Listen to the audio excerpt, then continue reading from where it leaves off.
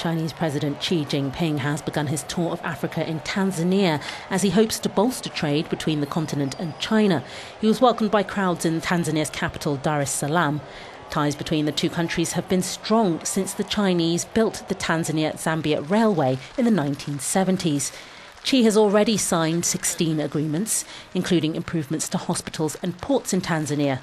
This is the Chinese president's first official overseas trip, highlighting the importance of relations with the continent.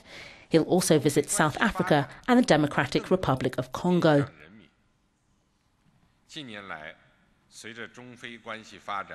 It comes as some in Africa are starting to question whether China, the world's second biggest economy, is over-exploiting the continent's natural resources, such as oil and minerals.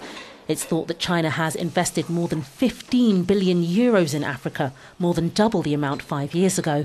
African nations have welcomed the money, which doesn't come with the conditions set by the West, such as stamping out corruption, democratic reforms and poverty reduction.